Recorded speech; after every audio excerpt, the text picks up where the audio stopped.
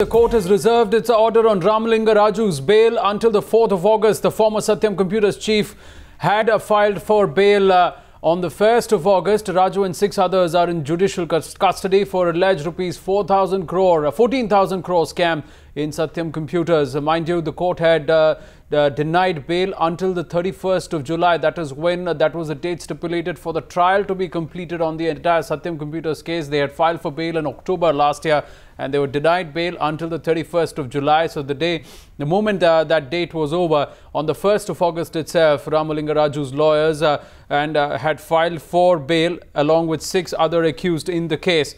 And the fact is that they were waiting for the court to take an appeal, and this matter was supposed to come up for hearing today.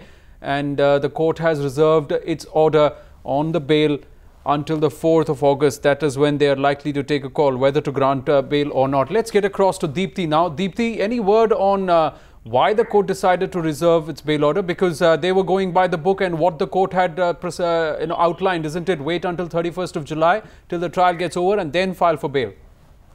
Exactly. Last year, when Ramalinga Raju had filed for a bail petition in Supreme Court had dismissed the bail plea, asking them to wait till July 31st. Until that is when the CBI told that they would finish their investigation and the trial in the Satyam case.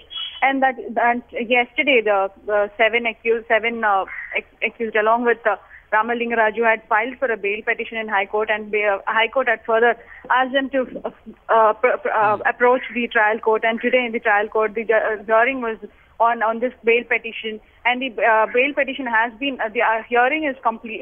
The arguments have been heard, and now the decision on the bail has been reserved till August 4th, and that is when the court had reserved their orders to decide on what is to be done on the bail plea by the Ramalinga Raju and other 7 accused in the Satyam fraud case. Well, during the hearing, what we've seen is that the defense counsel outlined the reasons, saying that July 31st was the deadline, and they have extended the deadline was given as July 31st, and they could not finish the trial by the time. Of course, both the defense counsel and the CBI counsel had agreed to the point that everyone was cooperating in the case, and CBI counsel has also mentioned that everyone was cooperating, yet the circumstances have not changed, so the bail cannot be given because the evidence might be rampant. So now on August 4th, it would be decided whether the bail is to be given or not. Thanks, Deepthi, for your inputs. In all likelihood, still no relief for Ramalinga Raju, even though they've gone by the books this time, and because the trial is not over, they have a strong case for bail, but we'll have to see what the court says on the 4th of August.